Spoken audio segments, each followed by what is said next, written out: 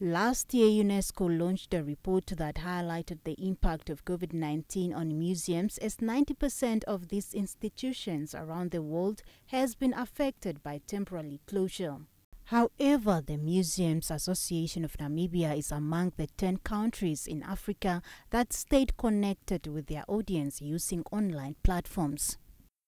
What is important to note at this stage is that this website is not simply a lens that gazes into the past, but it engages the present and then builds on into the future.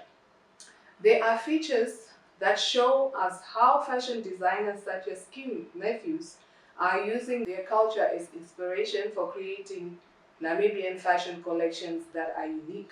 In addition, other features also shows how Namibians are embracing and wearing their traditional clothing in the contemporary times.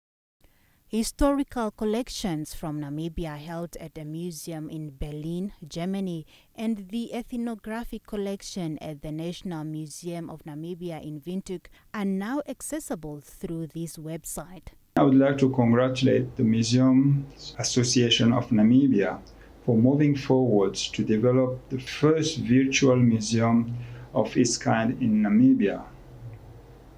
It was obvious for UNESCO to support the Museum Association of Namibia to make this virtual museum a reality, as we believe it set a model in the sector. The virtual Museum of Namibian Fashion will create a market for Namibian fashion.